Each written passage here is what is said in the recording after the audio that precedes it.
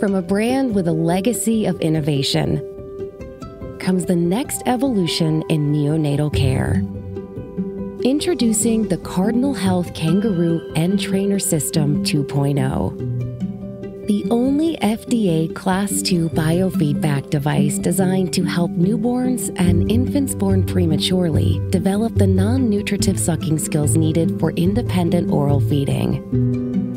The NTrainer has been clinically proven to reduce the time to full oral feeds in preterm infants while shortening their length of stay in the NICU.